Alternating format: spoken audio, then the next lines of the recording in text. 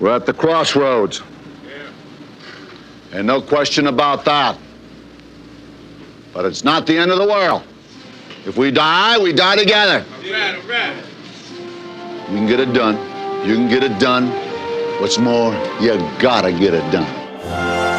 Unfortunately, after 3 straight appearances in the AFL Championship, the Bills hardly ever got it done.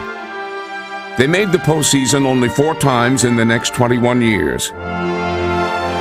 The team's futility did not wear well on a city struggling with its image.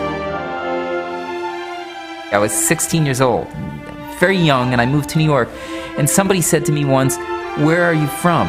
And I said, "From Buffalo." And they went... They were mocking the city, which seemed to be a loser town. And this particular loser town had a football team that was losing a lot of games.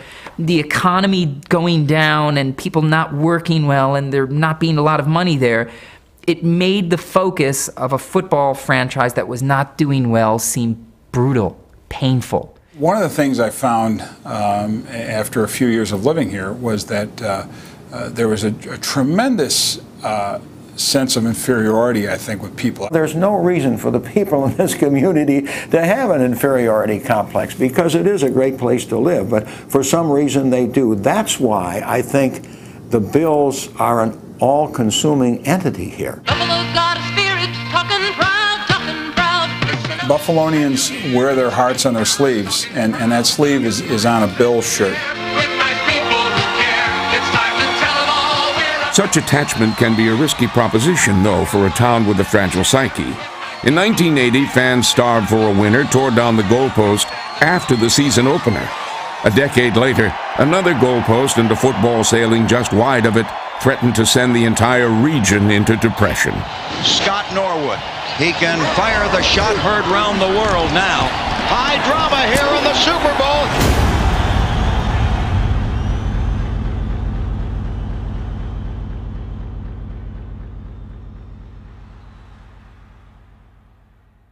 I think one of the most remarkable things I've ever witnessed was after that Super Bowl loss to the Giants, Super Bowl 25, this crowd jams Niagara Square for basically what was a loser's rally, but the feeling of winning and the spirit of support was overwhelming.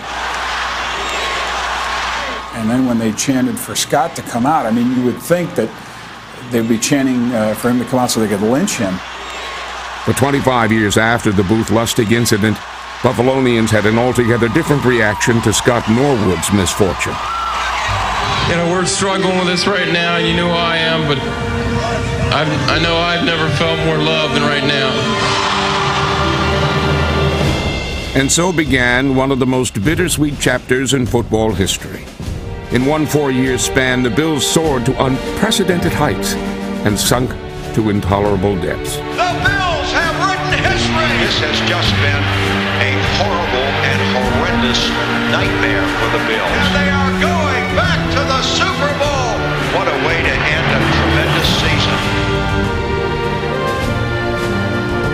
But always, the Bills' worst failures revealed their greatest strength.